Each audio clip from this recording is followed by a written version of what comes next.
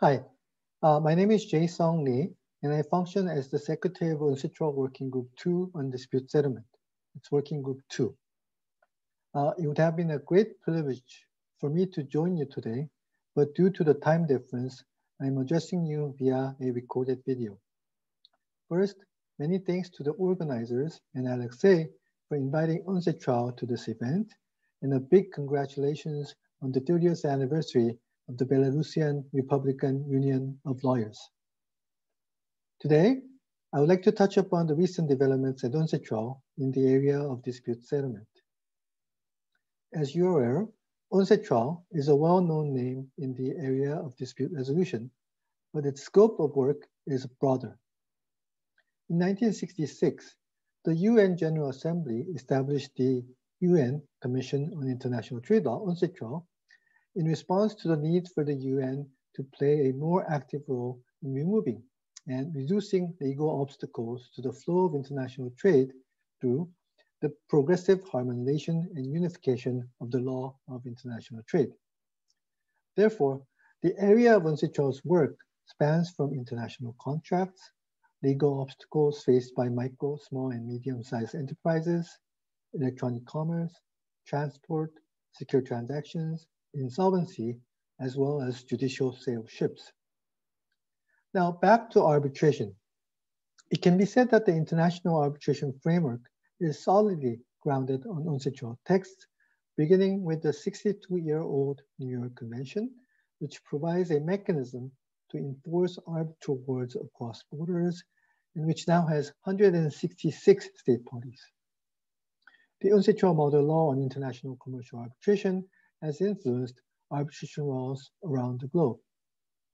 The 1999 arbitration law of the Belarus Republic is one of them, and we are in the process of assessing whether the 2014 amended version can be considered an enactment of the 2006 model law. In commercial contracts, you often see or find references to the UNCITRAL arbitration rules, a comprehensive set of rules, procedural rules upon which the parties may agree for the conduct of arbitral proceedings. You may be also aware of the guidance documents, such as the Secretariat Guide on the New York Convention, the Notes on Organizing Arbitral Proceedings, and the recommendation to arbitral institutions with regard to arbitration under the UNCITRAL arbitration rules. In parallel, UNCITRAL has worked towards establishing an international legal framework for commercial mediation. In fact, I'm very pleased to say that the Singapore Convention on Mediation, which was adopted in 2018 and provides a cross-border enforcement mechanisms for mediated settlement agreements, entered into force in September this year, only 1 year after the convention opened for signature. This is indeed a remarkable achievement. Belarus also acceded to the convention this July and will enter into force for Belarus in 15 January 2021. It is our hope and expectations that the Singapore Convention on Mediation will rise to the position and importance that the New York Convention has achieved for arbitration. And while the success achieved thus far is truly extraordinary, it is equally worth noting that for the conventions to reach its full potential and effect, we must continue our efforts and invite more states to ratify and accede to the convention. Along with the convention, the model law on international commercial mediation was updated in 2018. And next year, during the annual commission session, it is expected that the revised mediation rules, along with the notes on mediation, as well as the guide to enactment for the model law, would be finalized and adopted. This would complete the legal framework for international mediation as well. But UNCITRAL's efforts do not end there. To address the challenges brought by the COVID-19 pandemic and explore how the legislative tools UNCITRAL has developed can mitigate these negative effects, UNCITRAL organized a series of virtual panels on UNCITRAL texts and COVID-19 response and recovery in July of this year.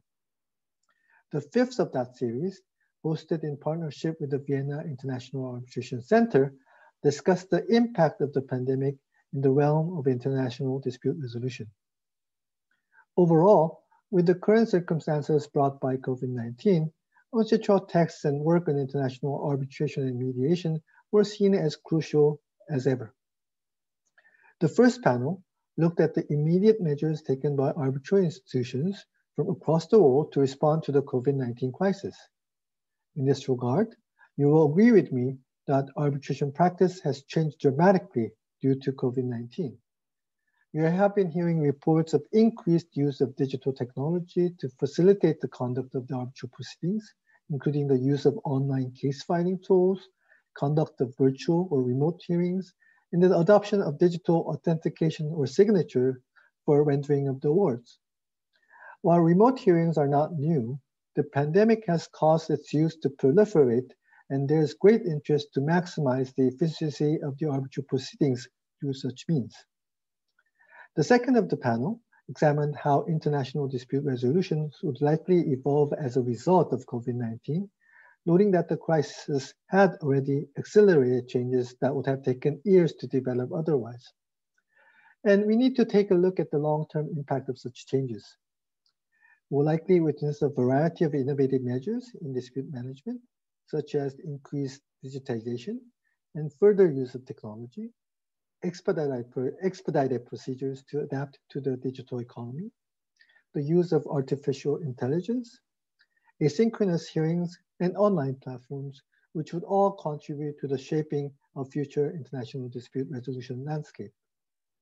The emergence of digital tools, such as AIs in arbitration, could also lead to changes in ways future legal professionals and arbitrators would be trained.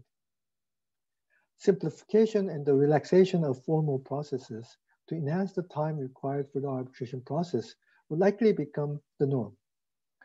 However, despite all possible future developments, we must not forget that the fundamental principles of arbitration, including party autonomy and the discretion provided to the tribunals while conducting the proceedings, should be preserved, as well as due process and fairness concerns. Now, let me come back to UNCITRAL and its current and possible future work in dispute settlement. Working Group II is finalizing the provisions on expedited arbitration, rules that would likely accompany the UNCITRAL arbitration rules, mostly like as an appendix. And these provisions aim at simplifying and streamlining the arbitral proceedings to save cost and time.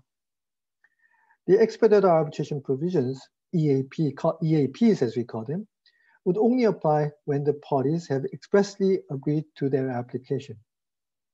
There will be certain new requirements in the notice of arbitration and response thereto.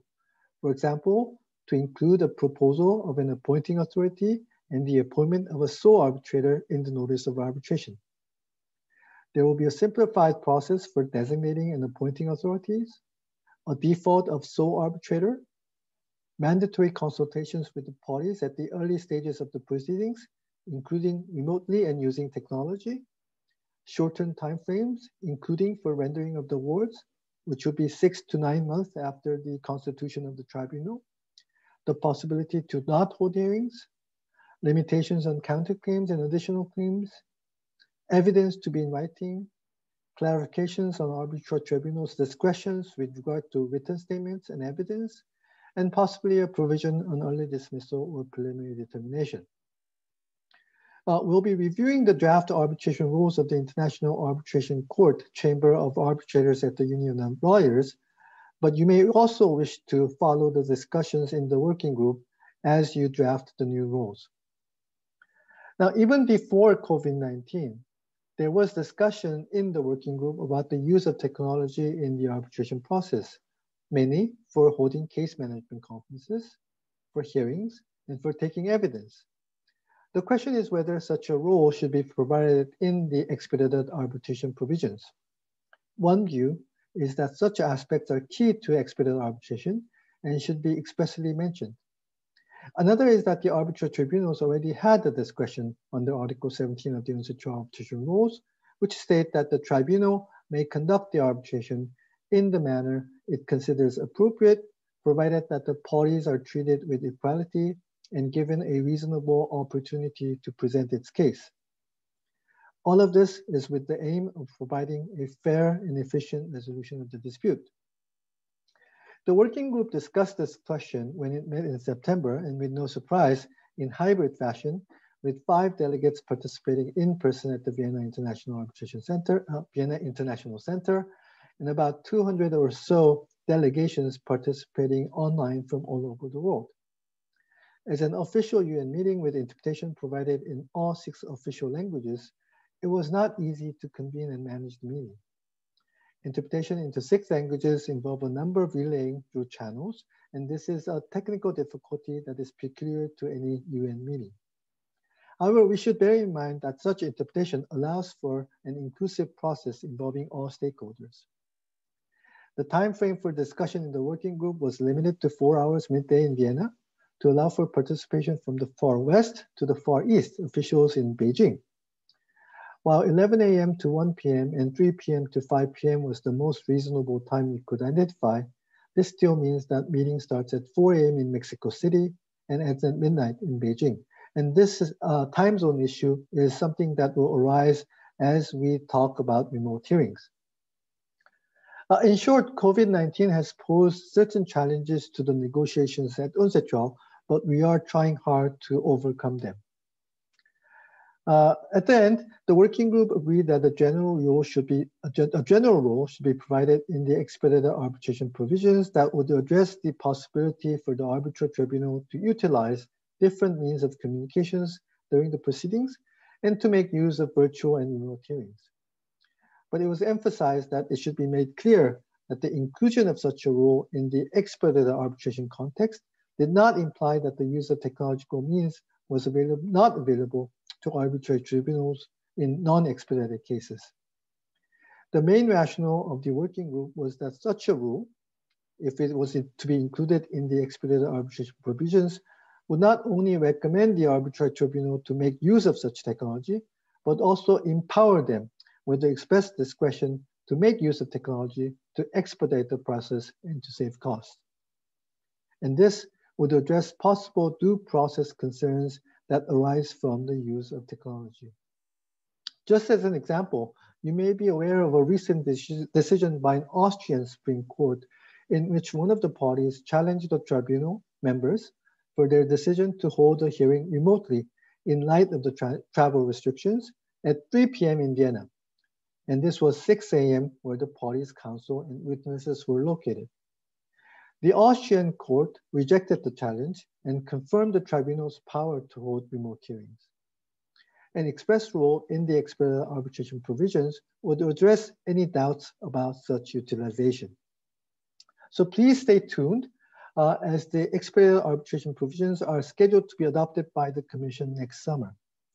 And as mentioned to you earlier, the mediation rules and the notes on mediation would also be adopted by the Commission next year, and they will also be reviewed by the working group prior to the Commission session. As to future work at UNCITRAL, a number of developments. This September, the Commission reaffirmed that UNCITRAL played a central and coordinating role within the UN system in addressing legal issues that relate to digital economy and digital trade.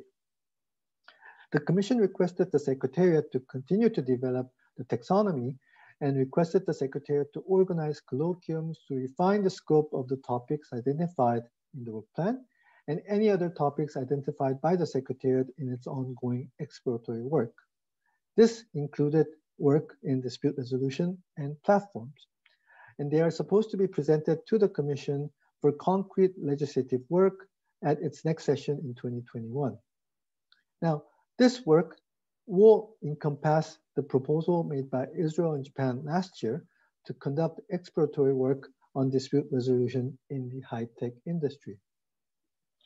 The Commission also considered a proposal that the Secretariat should conduct activities including research and the hosting of expert group meetings, webinars, and online consultations to collect and compile information on the latest trends regarding international dispute resolution.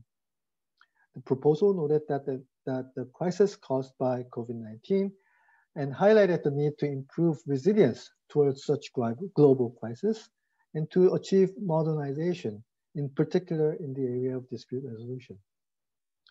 It was suggested that there was a need to monitor the changing landscape of dispute resolutions, the evolving practices, and the development of new forms of dispute resolution. There was general support for the Secretariat to conduct research and take stock of the wide range of developments in the area.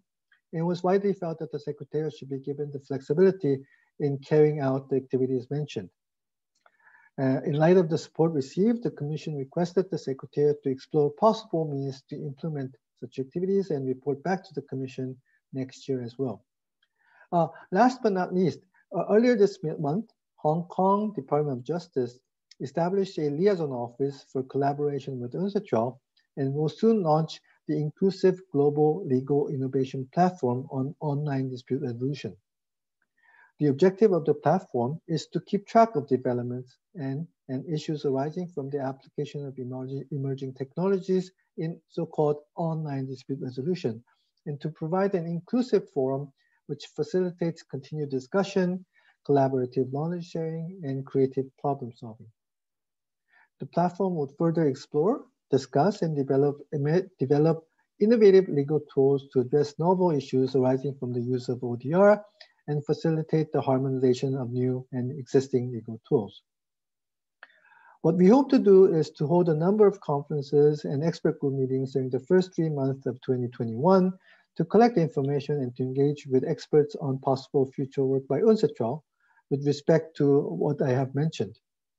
The main components would be the use of technology in traditional dispute resolution, such as remote case management conferences, hearings, and taking of AE evidence, which would build on the virtual panel that I had mentioned, and discussions at Working Group II on expedited arbitration provisions. It would also include dispute resolutions involving the high-tech industry, and this could be reviewed in connection with the work on data transactions. It would also have the online dispute resolution component and could be also linked with work on trading platforms, which sometimes have dispute resolution mechanisms inbuilt, as well as the role of AIs in dispute resolutions. And all of these initiatives could be packaged into the stocktaking of developments in dispute resolutions and raised forward. Our aim is to analyze the recent developments, identify any gaps, and seek areas where future work by UNCITRAL, an intergovernmental body, would be explored, and thus would include the review of existing UNCITRAL texts and dispute resolutions. And here I would mention the 2016 UNCITRAL technical notes on ODR as well. Last but not least, I would simply note the ongoing work of UNCITRAL Working Group III on investor state dispute settlement reform, which began in 2017. Now, the first phase was to identify concerns regarding ISDS, which took about 2 years. And the second phase was to consider the desirability of reforms in light of the identified concerns. The working group has now entered into its final and third phase, and it's developing reform options. The latest working group session was held in early October, also in hybrid fashion. And as to the substance that was discussed, they discussed dispute prevention and mitigation and other means of alternative dispute resolution, meaning other than arbitration, reflective loss and shareholder claims in ISDS, multiple proceedings, counterclaims, rules on security for costs, and those to address frivolous claims, treaty interpretation by state parties, and a multilateral instrument on ISDS reform. With that, working group has now reviewed all of the reform options. In October 2019, they discussed the advisory center on ISDS, a code of conduct, and a third-party and rules on third-party funding. And January this year, the working group also considered an appellate mechanism, a standing multilateral investment court, and issues relating to the selection and appointment of arbitrators and adjudicators in ISDS. In other words, the working group has now undertaken a preliminary considerations of the relevant issues with the goal of clarifying, defining, and elaborating the reform options. Of course, this was done without prejudice to any delegation's final positions and would be left to states to implement at a later stage. We expect the negotiations to continue despite the current circumstances. With that, let me conclude. And I hope by now you have an overview of what's going on at UNCITRAL with regard to dispute settlement.